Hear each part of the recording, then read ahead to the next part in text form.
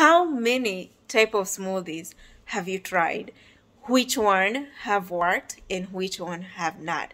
Which one have made your stomach bloated and which one has helped you a whole lot?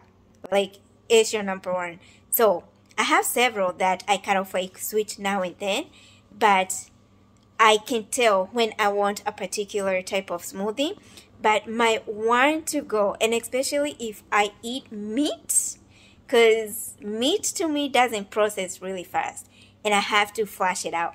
But I can't stay away from meat. I have to eat. So when I eat meat, there's this particular smoothie I make and it does its magic on its way. I want to share it with you. I do have some pears, if you can see right there at the bottom, right there.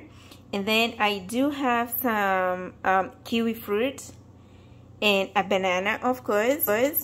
And here is the magic: veggie nest and yellow squash spirals. This does my magic. And the best thing about this one, I don't like adding anything like sweet stuff. I just put water and see how it comes. It's around me, just like that. And you just drop it right here. Well, I'm gonna have to crash it so it all fits in. And a whole day with this one, I am promising you, it does magic, because I know what it does to me. Gotta bang it right there.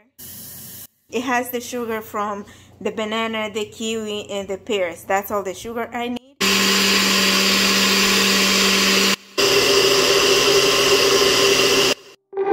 I don't know who you are, I don't know what you've been through, why you got scars.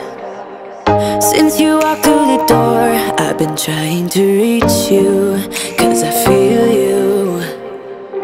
What's the story to tell? What's the story behind the mountain you're trying to climb? Think I've heard it before in a movie line. We can write our own ending this time. I wanna say no, but I cannot lie. I am so curious about your life, but you're a stranger trying to hide. What I see is not you. I don't even need to talk. I am done. Good night, y'all. Good morning. Good afternoon. Later. Why you got scars? Since you walked through the door, I've been trying to reach you,